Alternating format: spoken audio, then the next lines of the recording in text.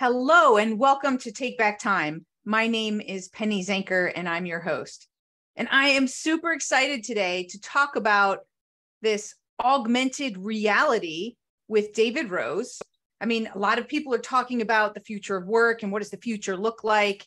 And so we're gonna get a glimpse of that. Let me just share a little bit about David's background. He's an MIT lecturer, author, and serial entrepreneur. He is a five-time entrepreneur, draws on culture, design, travel, and music to envision the future products and businesses that are sparked by the next generation of technology. And his last book, The Enchanted Objects, is a definitive book on designing of the Internet of Things, Interesting. And he has a number of other very interesting books out there. He's also wrote a seminal patent on photo sharing and founded an AI company focused on computer vision and was also a VP of Vision Technologies at Warby Parker. So you guys are in for a super treat today with David Rose. Hey, David, welcome to the show. Hey, Penny, thanks for having me on. So we're talking about, the future and what the future looks like. And I find this very interesting. A lot of people are talking about this, the future of work, and the fear of that. So many jobs are going to be eliminated because of AI. Like it feels like there's a lot of fear about what's coming in the future, and I get a lot of excitement from you. Like I get to feel that there's a lot of really interesting things for us to think about, and that can replace that fear. What's your general, like, are you positive about where the future is going and how technology is guiding us, or are you, gloom and doom, like where this is all going to take us over if we're not careful? I try to be balanced, although I think I'm naturally optimistic. I think what I write about in my most recent book called SuperSight is about how these technologies will really help evolve how we see. So in the same way that we've been using glasses forever to kind of correct our reading prescription or visual acuity, we're starting to be able to mix what we see with the naked eye with virtual layers that allow us to see differently and actually visualize faster. So one of the projects that I talk about in the book that I'm working on is something that helps us see sustainable landscapes in a way that we wouldn't be able to see today. So if you just look at a lot of homes, they have kind of wall-to-wall grass, floor to wall-to-wall carpeting in grass. And it's not good for the environment. People use a lot of chemicals to take care of their grass. It doesn't capture a lot of carbon, requires a lot of water. A lot of states are getting people to pull up the grass and put something else in, but they don't do it because they don't have that imagination to see how the lawn could be different. And so we're using augmented reality so that you can just hold up your phone and see shade trees, natural pollinating bushes, outdoor furniture and lighting. And obviously there are companies like Home Depot and Lowe's that love that kind of ability to have an instant redesign of some part of the world, and then have people kind of become inspired to make a change that's both good for the value of their home and also good for those retailers that want to sell you things. Yeah, that's hugely valuable because like in envisioning a house that needs work, I know a lot of people will not buy a house because they can't envision what it could look like if they just put just a little bit of work in it, a fresh coat of paint, take a wall down here and things like that. So it's very interesting what you're saying is that we could put a phone up over some of these different applications to help us to see what we're not seeing, to get the best out of environment. What are some other applications of that? That's fascinating to me. Well, I mean, what's happening with the company Home Outside that's doing these kind of algorithmically composed reimaginings of people's landscapes is you need a system that perceives the world. So phone cameras and increasingly LiDAR, which is built into the phone. And then a 3D engine that kind of does the imagination part for you and composes a scene in a new way to give you this kind of vivid data layer on top of the real world. Like those technologies are built into phones today, but one of the reasons that I'm really excited about the category is that increasingly they're being built into glasses. So when I was at Warby Parker, my job was to kind of think about what the future of technology-enabled glasses could look like, that would not only change and become sunglasses when you needed sunglasses, but also have AirPods embedded in the temples. Sure, I've seen some of those. Yeah. Yeah, right. Bose makes some, and then also do the kind of mixed reality future where the new information is kind of glued and grounded on the real world. I think what we're seeing now is, in terms of just kind of efficiency, the simplest use case for this is navigation, right? I don't know if have you tried the new Google view, AR view, where you just hold up the phone and it kind of puts big signs on the world and allows you to see through the camera, and then says like, you might be disoriented because you just popped out of the subway, but this is the way you need to go in order to get to your next meeting. That's a very kind of situational awareness application of the technology. But I think the next one that's really coming is collaboration, where, how many times have you held up your phone to share your view with somebody else so that they could say, like, this is how you fix that, or this is how you adjust the thermostat. I saw a plumber that came to my house the other day, and he was doing that with a more experienced plumber who was not at the house, saying like, how do you fix this Kohler faucet? Like that kind of remote collaboration and telepresence certainly is coming into healthcare for like dermatology, but also to just like so many situations where you can share your view of the world with someone. Right. And then ideally they can annotate on the world, and their marks stick to the world. Well, and it's real time, right? We kind of have YouTube where people share their screens of how they're doing stuff or whatever, but that's seen after the fact, right? So this is live and collaborative in nature, right? So that's the difference. Like, these little tweaks as to how things change. So am I understanding that correctly? It's like before the thing we were talking, it's kind of like a Waze kind of collaboration where people are sharing information. So multiple views, even of the same thing, can be coming in at the same time. Yeah, I think that brings a lot of efficiency for people, because not all the experts have to be present in order for you to get advice on that, 5% of the project where you really need a couple of other eyes on whatever you're designing or fixing or repairing. And it might be the kind of most dangerous part of the job, when you're up on the pole or down in the water or whatever you're doing. I think that's kind of how it promises to reinvent the future of work, is you can kind of distribute expertise in a more ad hoc way. So if we were to say, to better understand that, so like somebody, I forget where I read this, but I thought it was very interesting. It was talking about like the, how collaboration, how it's grown and morphed, right? So from I'm trying to remember, they were talking about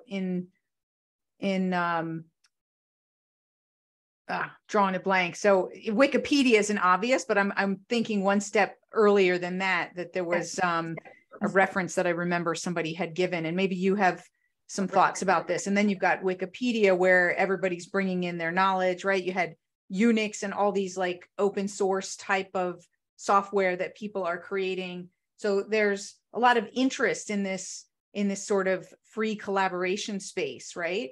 How do you see those types of collaborations or companies' major projects? How do you see them opening up to, collaborate outside of their own company? Like, is that something that you see here, or is it more of a public sharing? Like, curious where you see that going. Yeah, so I do see that there are many new businesses that are kind of parallel with what's going on in healthcare today, where you have the kind of getting a consult from a dermatologist that used to take moving your body into the healthcare system, waiting in a room, and now you can do in less than 5 minutes. You can kind of get a diagnosis and a prescription of kind of whatever you need very quickly. But I think that same kind of fast, remote telepresence kind of use case kind of works in a gig economy as well, Penny, like you say, where it's not only people within your organization, but if you want to do some pair programming with somebody, you want somebody to kind of beam into your situation to help you with a repair or a shopping experience, that kind of help will be kind of more available in a way that's just in time, and the the switching costs are much lower, the friction costs are much lower when someone can just beam in. That's interesting. I guess what came up for me is, what's the, when you talk about it in the glasses, you talk about it in the glasses and getting this real time, is the idea of how does AI play a role in, like, because I could envision, like, what comes up for me is, okay, you've got multiple views, like how will AI be integrated into this to sort of supercharge it from what we already see today? Sure. Well, I think AI is really required for powering the perceptual system, where when you look through your glasses, you automatically are scanning the scene and you have a scene understanding of what's happening in front of you. You have a depth map, you kind of know what's where. And in order for a computer to be able to kind of see what you see and perceive what you perceive, there's a computer vision technique called semantic segmentation, which basically just means every pixel in the scene is labeled by the computer. So it knows, for example, we're on a boating application right now, and it knows in the scene in front of you, as you're looking out of the front of the boat, like what is water and what is sky and what is a small canoe that you should not hit, a kayak, a jet ski, not only what is what, but also what is heading in which direction and what represents what speed and all of that. Yeah, right. And what represents risk. So all of the kind of self-driving car technology, which is trying to create a real-time scene understanding of what's around you to figure out where to navigate and to go and what people and bikers to avoid, is coming to our glasses as well. So that will help us read other people's emotions. It will help us know everyone's name. It will help us to quickly come, at a conference to understand what are the commonalities between why you're here and why I'm here and how to approach you. Like we'll have rapport faster. So like for a sales perspective, you're saying I could like look at you and I could see in my glasses your personality type and some word suggestions on things that would create rapport between us. Like, wow. Yeah, I mean, it doesn't have to get all of that from your face. It could know that you are Penny and look it up on LinkedIn and say, well, the bizarre hobby that you both have is, you both grew up in rural North Carolina and you're both into kiteboarding, and like nobody else in the room is into those things. So there's this idea from data science called least common commonalities. And it turns out like those are the things that create the most rapport the fastest, are that the things that exquisite party host does when they say, David, you should meet Penny. Both of you guys are interested in blah, where it's like some interest, obscure, obscure thing that draws you both together. So I think I mean, in terms of conversational scaffolding too, it can kind of give you tips like you're dominating the conversation, or ask her more about this, or, here's a good empathetic follow-up question or reframing. My wife is a psychotherapist and has lots of good techniques for, sorry about that. for people in conversation. Oh, thanks. I've always wondered, like, do you feel like you're being analyzed all the time? I am, yes. You are. So this has but do you see how that, this has incredible potential in a lot of areas to help us to when we come back to the idea of productivity, right? To get to the core of what we're looking to focus on and get there faster, right? Achieve rapport faster, achieve our creative ideas faster, and so forth. What what are the side effects? Like, that sounds good, but maybe I feel like nobody's genuine anymore because, maybe you're just, you're really just seeing this to manipulate me. Like, do we then live in a society where we don't feel like people are authentic, or what are some of the side effects? I mean, I think the definitions of authenticity are already sliding, right? Like when you remember people's birthdays, when you answer emails using Crystal on LinkedIn that tells you like, oh, phrase this in a certain way because this person really responds to data more than emotional stories. We already have lots of tools that help us to engage on the right channels with the right types of messages. I feel like it's just a big level up for a lot of us.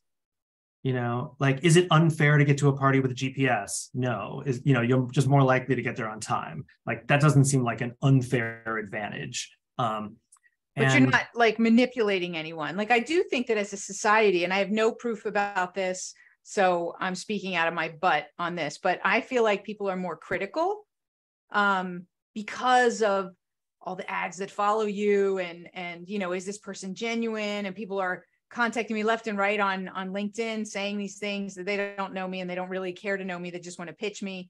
Like, I think it's created a lot of that the people are more critical. They're more apprehensive. So I'm just curious, does this make it worse? I think it gives us more tools, and those tools, I think, can be abused, but I also feel like they can, ChatGPT can help us like get to a first draft faster that we can then make our own, like it kind of lifts all boats to like a C level, and hopefully that will lift the A levels higher into higher levels as well. I mean, I think there is this notion in computer vision that's the opposite of augmented reality, which is diminished reality. So this is when the AI can see what's in a scene and automatically, mask certain things from the scene or swap out certain things from the scene. And I think we all need, in many situations, we need a little bit of diminished reality just to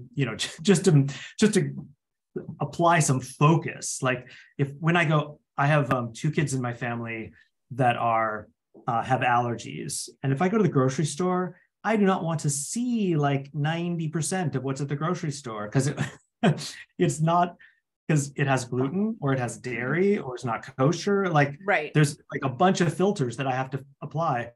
And I would just love to not see the things that I shouldn't be buying because it's going to hurt somebody, it's going to run into somebody's allergies. So I think that's like a good use case for diminished reality. And I can think of lots of negative use cases for diminished reality too. But I think it will kind of give us the strategic blinders that a lot of us need in order to focus on the right things at the right time. So what would they look like? So the shelves would be empty except for the one thing that I'm looking for. Is that what it is? So as I walk in, like the shelves are empty. I look like I'm in a place by myself. Well, Penny, like nobody's designed this yet. Like that's kind of the exciting part. Oh, this is like, okay, this is projecting. Yeah, I mean, I created an app that allows you to pick up something. It's called Better Choice. And you put your phone camera on it, and then it swaps out the one you should be holding in that category, like the granola that you should be holding because it matches your allergy profile. But I love that. That's just one way of doing like a search and replace in the world. But I love that. It's called Better Choice. yes, yeah, it's just a prototype. We're doing it with Whole Foods.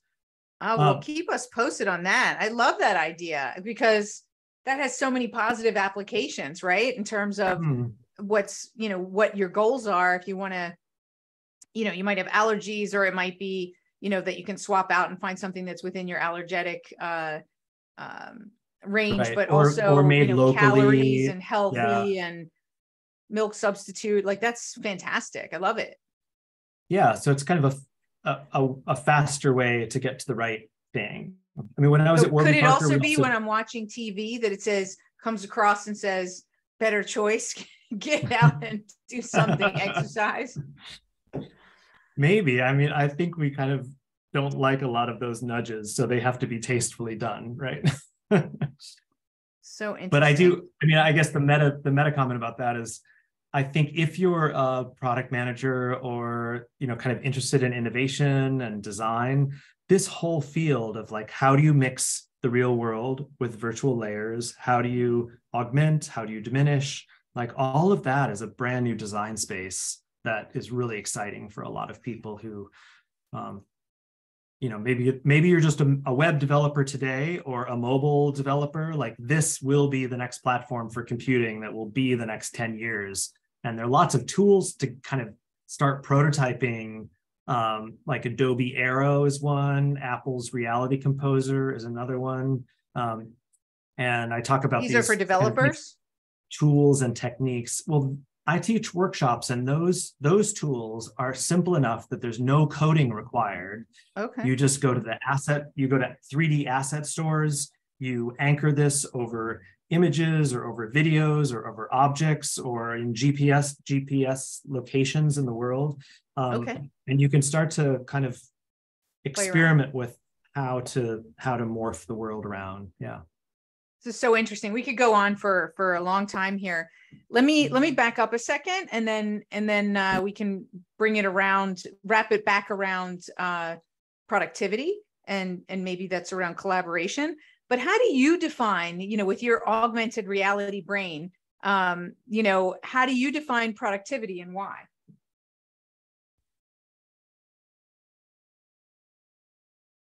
I mean, for me, as I'm working on projects that involve diverse teams of people that are making physical hardware, like oftentimes we're doing a camera system, like we're doing a camera system right now for boating that sits on top of a boat, and it has like hardware, software, computer vision, algorithms, some connections to people that make boats, some connections to people that understand GIS software. I just want to get to the team that has the right knowledge in order to come together to make something extraordinary fast. So the biggest variable there is finding the right people who have the right expertise and finding the right tools and the right data, all at the same time and all quickly. So that's, to me, the biggest, so that's the definition, right? It's how we find the right team, the right tools, and the right data at the right time, right, to create something extraordinary. So how do we do that? Like, what's, and maybe you've already said it and we're just kind of summing it up. Like, what do you think is the best way going forward to achieve that? I think we still need better expertise location, which is how do you LinkedIn is a way and GitHub is a way, but there still needs to be kind of better tools that help organize the who knows what, and how do I find that team member that I need for this 2 weeks in order to build a special computer vision classifier that's just good at differentiating between waves and boats. Like, that's what I'm looking for today. But I don't know, the way that I find them is I look at academic papers and conference presentations and LinkedIn and who knows who. But it's really inefficient. I mean, I would love a faster way of kind of navigating that tree. Right. There needs to be some sort of a platform dedicated to people who want to work on projects and categorize and classify their skills and these major projects. Yeah, maybe, I mean, Fiverr is kind of trying to do that a little bit, but it usually doesn't have people that have computer vision skills. But so take one of those types of platforms, like there's some other ones that are out there too, right? That have contractors, but I guess you're talking about with a higher level of, those are, I don't know if they have this level of, that really have like 3D capabilities and that kind of stuff. But I could see that. I could see that's where we're headed, right? Is there will be those specialized platforms where people will come to collaborate. Looks like a project for you. Yeah, I mean, and then once you find people, it's really hard to have them jump into a project, understand the goals, understand, like there's Scrum methodologies, but it takes a long time to kind of spin up a Trello board with a team as people are just coming in. Right, and getting them onboarded quickly. Yes. Yeah. That's the challenge, I guess. That is the challenge. All right. Well, I think then we're up for the challenge. I think that's anyone who runs major projects that are global, comes in those types of challenges, right? As team members come and go, and keeping everybody up to date and moving forward, and projects are complex. So anyway, thank you so much for being here. Is there anything that I missed that you feel like we should cover before we sign off today?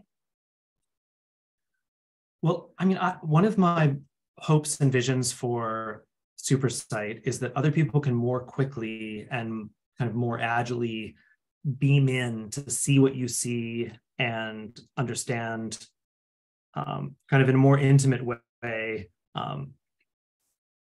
what you're doing, what you're challenged with, where you are in the world. And so I seek this kind of holographic projection that will really change meetings. Like you'll be able to, rather than scheduling a 45-minute thing or a half an hour check-in, it'll be more like take a walk with me or observe what I'm observing. And we won't stick to this calendar in the same kind of rigid way that we stick to it now. But meetings will be more like a few minutes, but many more times a day, and where you can just kind of pop in and out of other people's heads. And you don't want to go there, because I'm going to tell you that's all sorts of worse than what we have today. So structure helps people to focus. If people are popping in and out of other people's focus time, like we already have that problem with multiple chat platforms and everything. I think the burnout that you see today is going to be much worse in the future, because there's no turning things off. There's no stopping people. Like I don't want to say death to meetings, because I think meetings provide a structure. So I don't mean to like play the combative. It's true. I mean, I do believe that meetings provide a structure, but it depends on what you're trying to achieve. And if you're stuck, if you like need somebody else to just beam in and like look at your code, or look at the mechanical engineering problem that you're having right now, and you just really need their advice, like the kind of gig economy model to get somebody to look at that, or 5 people to look at that in parallel and tell you what they think, will help unstick you faster. Definitely. And I think what you said earlier was the switching cost and the transition cost comes down because you're very quickly into what someone else sees. So I could definitely see the value in that. Hey, I'm going to Slack you. I need you to have another set of eyes on this, and then bam, the other set of eyes are there. So I could see that as really expediting the process that already might exist today and just making it a lot faster. I just hope that it's used wisely and that we don't end up in a structureless type of usage where, you know, it just creates, like in the pandemic, the multiple chat platforms is part of what's burning people out, as they're constantly, they don't know which platform they should be on. There's no rules about what's communicated where. And I think that's part of what's left people kind of burnt out and constantly distracted. It's true, but if you're in a situation where you're up on a pole trying to fix something, or you're like boating through a narrow passage and you can't really control the time, you need like a little bit of expertise right now. Absolutely. That's very helpful. Absolutely. Well, this was great. I'm excited because this opened up. You talked about seeing what you see. Well, thank you for helping me see what you see. It wasn't really something that was on my radar of thinking about, you know, the possibilities with AI. I was looking at different things and how we use our devices and glasses. And I just got glasses, so now I'm like, you know, part of the club. So thank you for opening up my eyes and everybody else who's listening today. Well, I hope you have good focus in the next week. Thank you. Where can people find out more about you and take a look at the books that you have? Yeah, so supersight.world is where people can learn about my background. They can look at the workshops that I do and see some of the projects and see some design principles for if you're interested in designing something with AR. Fantastic. And all of that will be in the show notes for those of you who are listening and didn't get that down. You can check it out in the show notes. So thank you, David, for being here and sharing all that you've shared today. I'm excited about all the projects you've got going on. You're welcome. Thanks for the conversation. And thank you all for being here, because without you, we wouldn't have a show. And I hope that your eyes were open today and that you see some of the possibilities of the future, and that you see also what you can do with it and how you can create it, but also how you need to use it wisely and in a way that's, you know, going to create more productivity versus create more distraction. So like anything that we look at in the future. So thank you all for being here. My name is Penny Zenker, and this is Take Back Time. We'll see you in the next episode.